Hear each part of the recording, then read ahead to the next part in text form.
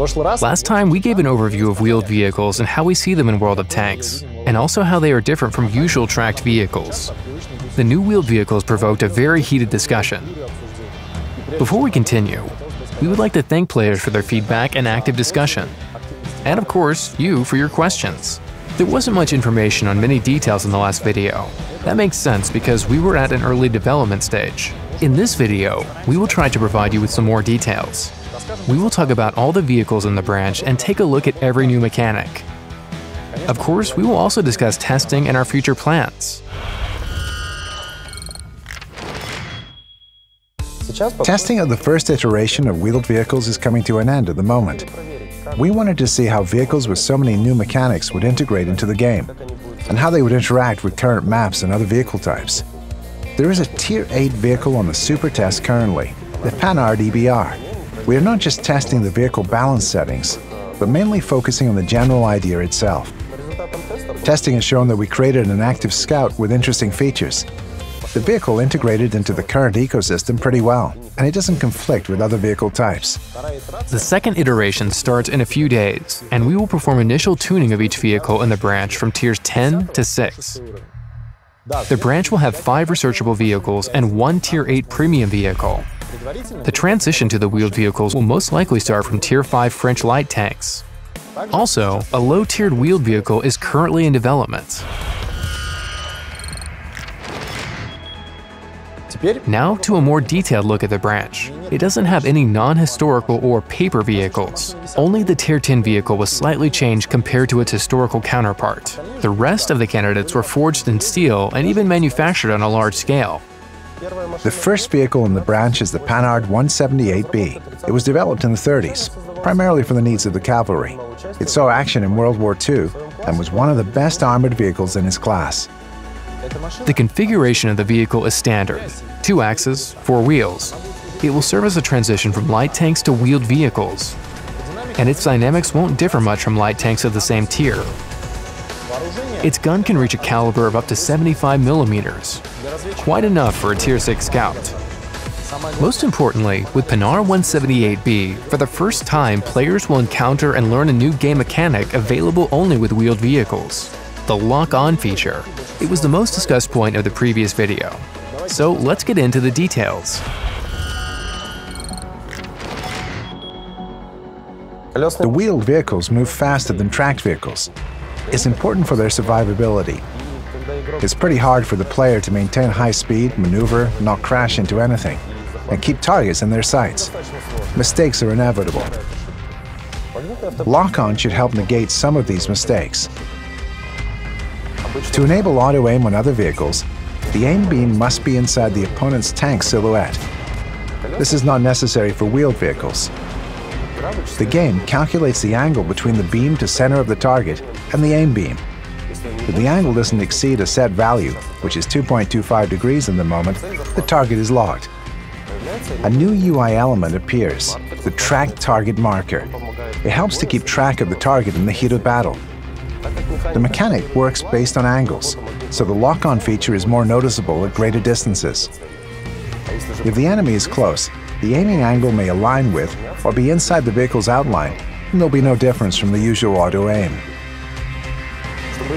The lock-on feature will be enabled only when at least one of the vehicle's 5 checkpoints is visible.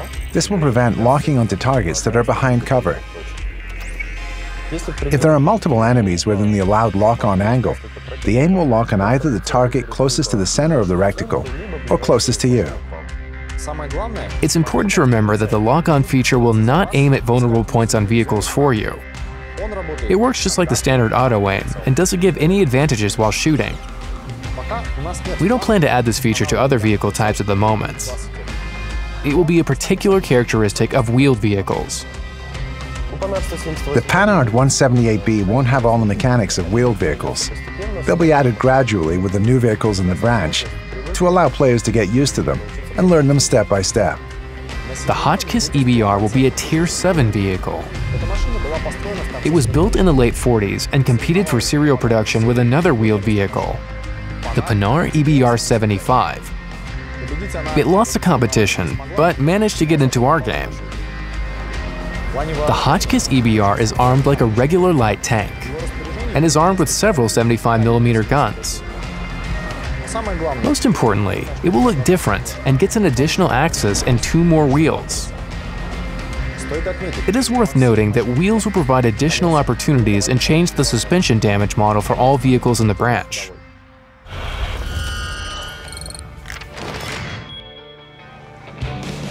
You can already see it in action with the Panhard EBR. If one wheel is damaged, the vehicle will not stop. It will keep on moving. However, not as fast, and maneuverability will suffer. It's pretty common for wheeled chassis. Most of the time, one damaged wheel can be ignored, as the vehicle will only stop after considerable damage to the suspension. At the same time, there are no specific conditions of vehicle stopping. It depends on a particular situation and terrain. Basically, the more wheels you have, the harder it is to stop you.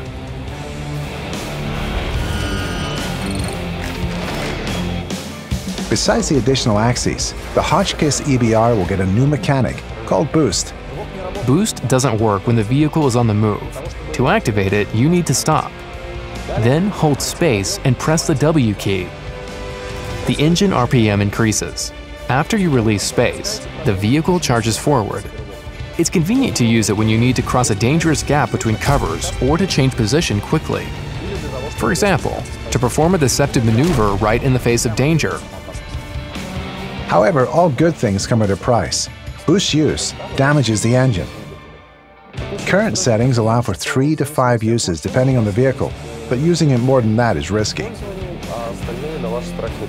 When you approach the engine failure threshold, you will see a warning that you have 1, maybe 2 uses left.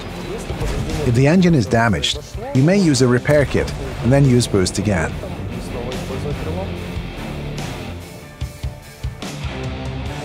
Full-featured wheel vehicles start at Tier 8.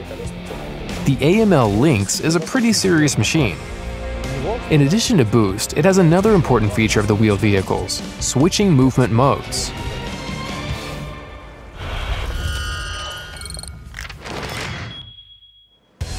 The vehicle has 2 movement modes, Drive and Default.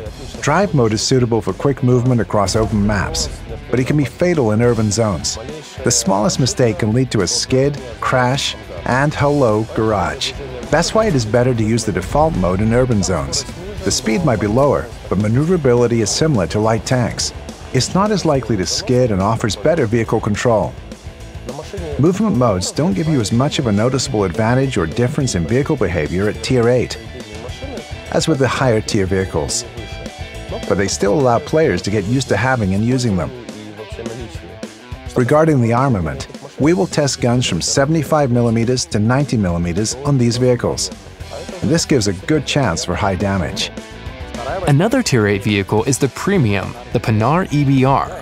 Yes, the one that won the competition against the Hotchkiss EBR to be mass-produced. Its testing will also start soon, and its technical characteristics will be set up. One of this vehicle's design features was the oscillating turret. This let us install a gun with an auto-loading system inside. It's not really a full-fledged autoloader as it only has 2 shells. Play logic is simple here. Roll out, fire 2 shells at the enemy on the move, and get out of the line of fire. Other Panhards will have the usual cyclic loading system. Now let's talk about the really fast and serious vehicles. At Tier 9, the Panhard EBR 90. Wheel arrangements, 4 axes and 8 wheels, a 90mm gun, great dynamics, and a maximum speed of just under 100 km/h. Thanks to its design features, the vehicle can move forwards and backwards at the same speed. The difference between movement modes can really be felt in this one. You have to choose between the maximum speed in a straight line or high maneuverability. Tier 9 is going to be quite interesting, but like always, the best is left for Tier 10. At Tier 10, a masterpiece among all-wheeled vehicles, the Panhard EBR 105. A 105mm gun wasn't mounted to these vehicles, so we had to rework the turret and suspension designs to make it possible. We also worked on the vehicle's exterior. It received additional body kit elements from vehicles that are still in service. However, the differences are not only on the outside. The vehicle will get the highest maximum speed ever seen in the game, around 110 kilometers per hour, as well as the biggest difference in speed between movement modes. Its equipment will match the top vehicles. The 105mm gun will allow for destroying lower-tier targets and having a fair fight with same-tier vehicles. Combined with other features of wheeled vehicles, the Panhard EBR 105 will be a formidable active scout in-game. This is what the branch looks like. These vehicles are made for spotting, and they are not supposed to compete with the existing light tanks. They will not take their positions and will behave differently. They have higher speed, lower view range, and worse gun parameters. These characteristics will make them spot more actively and not play like current light tanks. The vehicles will get their initial technical characteristics and will be tested on the Super Test.